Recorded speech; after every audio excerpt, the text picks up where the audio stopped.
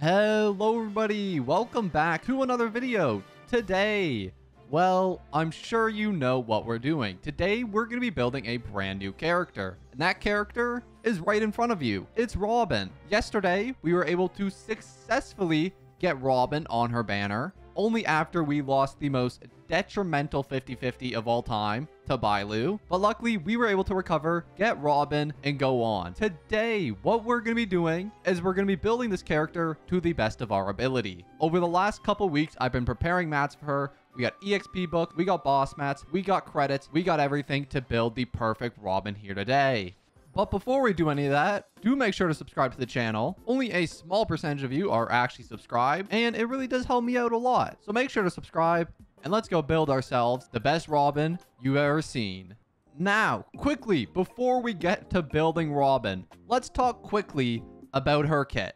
And the first part is her technique. As you can see, the enemy just can't see us. This is because of Robin's unique technique. She creates a special dimension where every enemy in it will just not attack Robin. And we could just stand there beside them and say, hello, and they just won't even do anything to us. This will be really fun for photos when you want to take photos next to your favorite NPCs in Honkai Star Rail. But additionally, it also regenerates 5 energy at the start of each wave when we get into battle. Here we go. Robin. Let's talk about what makes her so great. So let's just establish the boring parts of her kit. Her basic attack is a basic attack. It does nothing. Cool.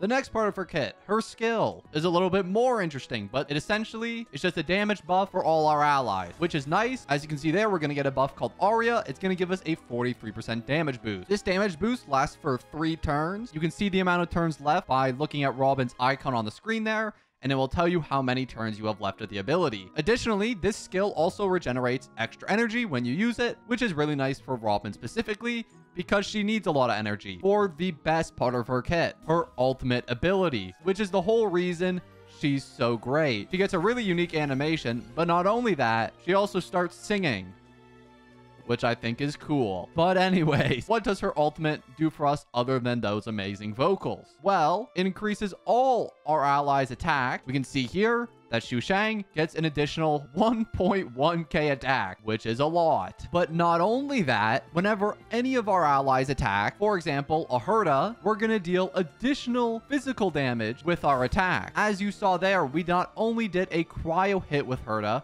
we also did a physical hit. That is because of Robin's ultimate. This hit has a fixed crit rate of 100% and a fixed crit damage of 150%. Also, something that's pretty unique about this state specifically is that if you look at the turn order, Robin isn't there at all. In fact, Robin will not even act until this state ends. So when this field is up, Robin will then get back her turn. But until then, Robin's not getting an action, which seems like a bad thing, but it's really not all that bad, because the only thing you really need Robin for is her skill and her ultimate, and luckily her skill lasts for 3 turns, so we're not going to have to worry about reapplying it for a while. Something else to know about this state is that all of our allies' follow-up attacks are actually going to be increased by 25%, which makes her really good with follow-up attack characters, like, for example, Herta, who does a lot of follow-up attacks, and now has her damage increased thanks to Robin. The last thing to know about Robin is her talent. It's pretty simple. Basically, all of our allies just receive crit damage buffs. As you can see, we gain the buff Tonal Resistance, which gives us a 16.2% crit damage buff. And also this ability additionally regenerates energy for Robin whenever any of our allies attack. So for example, Natasha does an attack, that regenerates energy for Robin. It's a very minimal amount, but it's still an amount nonetheless. Robin has a lot of ways to regenerate energy, which is one reason why she's such a great character. She buffs, she regenerates, she does damage. She's everything you would want from a character in this game, and it is why she's one of the best characters that has come out thus far. And that, my friends, is Robin. Let me know what you think about her down in the comments below. But anyways, let's get into building her ourselves. So the very first thing we're going to have to do here is start leveling her up and take her as far as we potentially can. 40, 50. Oh, how am I already out of... Craft these. We're good. Ascend again. Level 60, 70, and we're missing materials. We need 10 more IPC workers permit, and we have temporary early access to do that. As much as I would love to use Robin here, I don't think she'll be as good of a support as Sparkle is, because I still personally think that Sparkle is the best Harmony character in the game, in my personal opinion. I mean, bro, 7 skill points, plus we can recover 4 at any time we want. Not to mention, crit damage boosts upward to 100%. I mean, it's pretty crazy stuff. But perhaps after we've beaten all these battles, leveled up our Robin, I'm hoping she can change my mind. Let's do one more of these.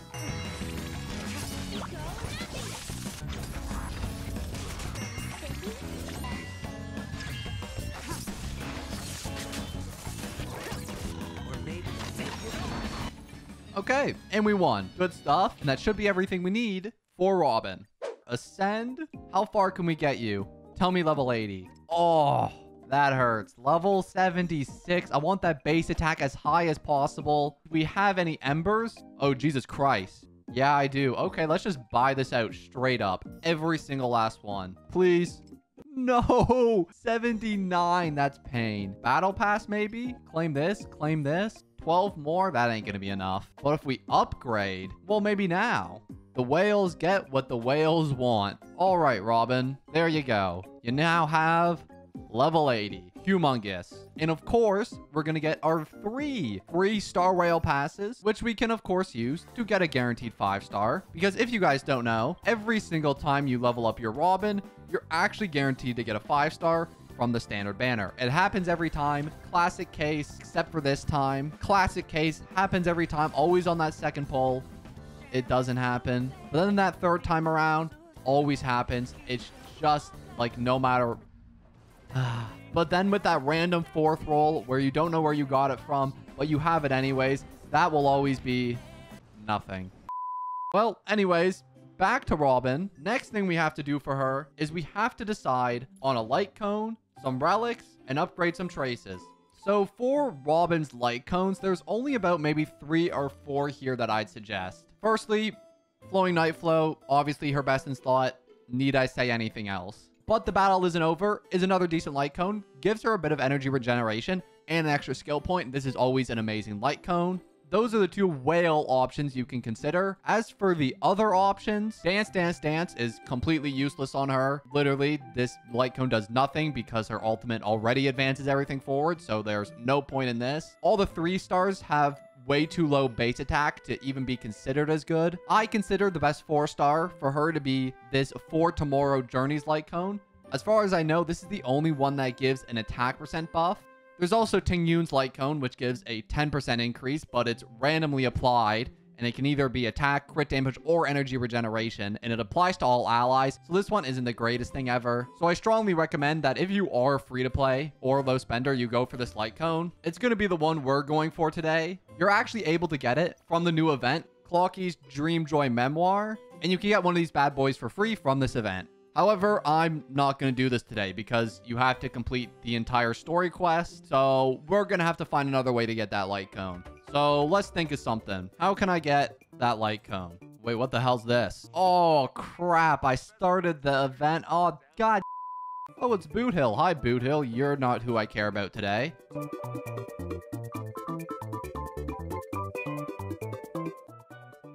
Why? No, don't tell me there's more. No, come on. Bro, how many cutscenes am I getting stuck into? Why, Robin? Well, I'm Robin now. I don't think I'm my Robin anymore. I'm the story Robin. I'm out of here. Let me go. I did it. I'm free from the story. Oh my goodness. Story block aside, let's get back to what we were doing. So is the light cone we want in the shop? It doesn't seem like it. Can I buy it in the store? No, you can never buy light cones from the store. I don't know what I'm thinking about. Can I wish for it? No. Okay, I don't know how to get it. Well, doesn't seem we can get it. That's unlucky, but I do have an alternative. Luckily, I have 2 Bronya light cones on my account, so I have an extra level 81, which I can take from Ting Yun, put on to my Robin, and now she's gonna have a little nice 5-star light cone. And now that we have a light cone for my Robin, and she's leveled up, let's level up her traces, because this is gonna take me a hot minute. Okay, I'm finished her traces for the most part. We were able to get 9, 9, 8, 2, and we missed a HP % boost. But I'm honestly not tripping that hard over it. I might want to get the final level 9 though. So I am just going to grind a couple more of these. Unless... Whale moment? Oh, I can have a whale moment. No grinding required. There's Robin. There's her traces, and there is a level 9 talent. And now for the final part of today's video, the relics, the most dreadful part of any building video. Let's talk about Robin's relics. So Robin really only has a couple relic options because the only stats you really care about her are attack percent. The 2-piece prisoner set plus the 2-piece musketeer is honestly your best choice of action. You even have the option of mixing in something like a 2-piece speed if you want to. If you're trying to be a little more bulky because she is a support character, you can go something like 2-piece Guard of Wuthering Snow, but honestly, it doesn't really matter. Just mix a bunch of 2 pieces depending on the stats you need, prioritizing the Prisoner in Deep Confinement and the Musketeer of Wild Wheat. The only 4-piece I'd really recommend for her is Messenger of Traveler Hacking Space because it does increase the speed of all your allies,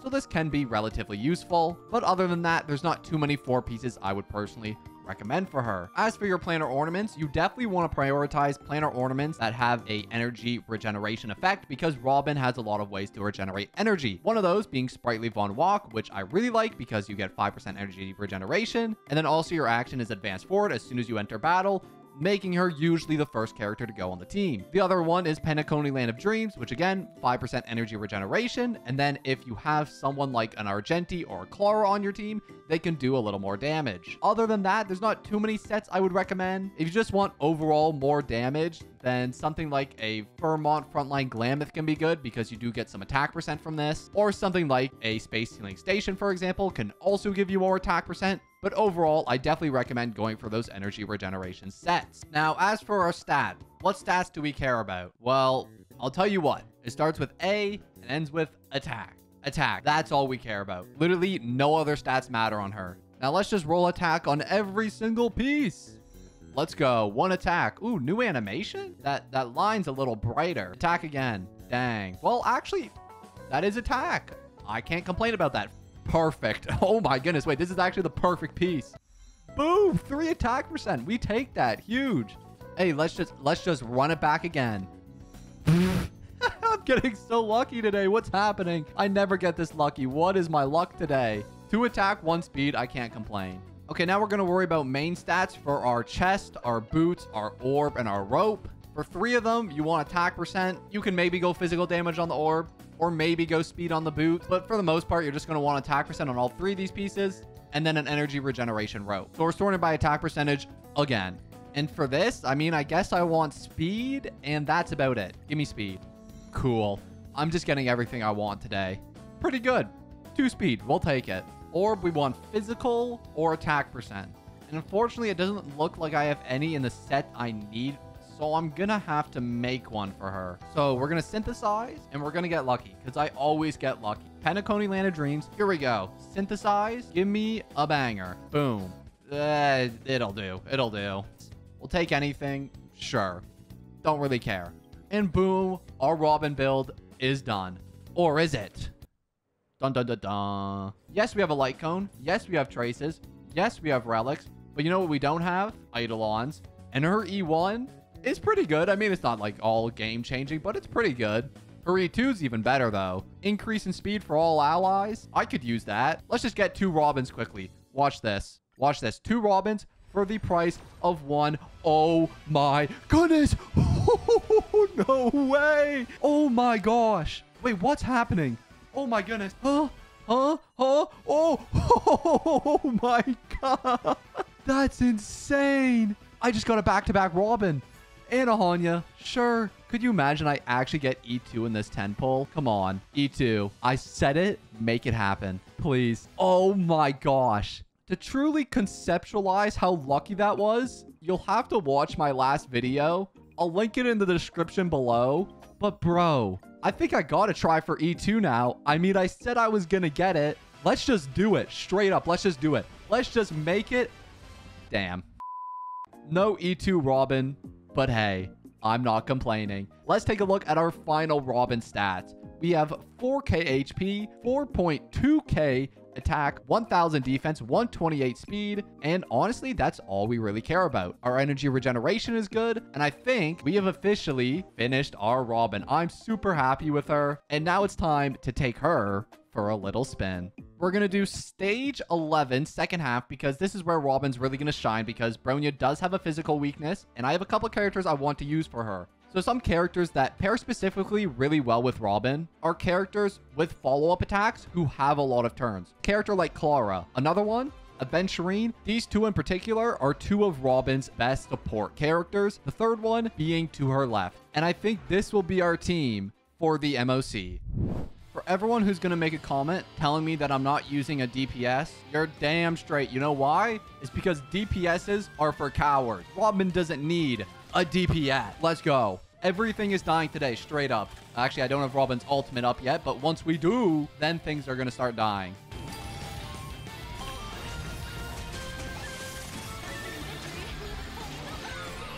There we go. Almost got it. Little attack. Scream at the enemy. Boom. And now we should straight up just have our ultimate. And now we start killing things. Now is the time that we start murdering. All of our follow-up characters now do more damage. All their actions advance. Oh, this is going to be crazy. 74k. 92k. Let's go. Let's go, Aventurine. You can actually do damage. Everybody said your damage was bad. Not anymore. Clara, you too. Boom. We're on turn 27. I'm feeling good. Oh, I'm feeling good. And we just finished first phase. Now we can start murdering stuff. She just did 100k. Holy crap, Clara. Do it again. Damn. All right. Our burst is almost up, but that's okay. We are able to get a lot of damage off with a single Robin ultimate and a couple good supports. Let's just do it again. Straight up. Do we just have it? Oh, we're so close. Okay, there we go. We got it. Huge. That was like not even like 2 singular actions before we got Robin's ultimate again. And I mean, just look at all our characters' attack. Topaz, 4,000 attack. Clara, nearly 5k. Aventurine, he didn't get that much. And because of that E1, we now have all type res pen. Let's just murder the living hell out of Bronya. Already broken. Oh, she's so dead, huh? Oh, she's so dead. Goodbye, Bronya. Aventurine, get us the kill. And that, my friends, is the power of Robin. I'm super happy with today's video. I hope you all enjoyed it. I hope you all get just as lucky as I did. And for the end of the video, we'll resonate a little bit of luck again and get the E2 just for you guys because I'm feeling unlucky today. Damn. Ooh, new Serval Lightcone. Let's go. Anyways, guys, that's going to be it for me today. Thank you so much for watching, and I'm going to see you all in the next one. Peace.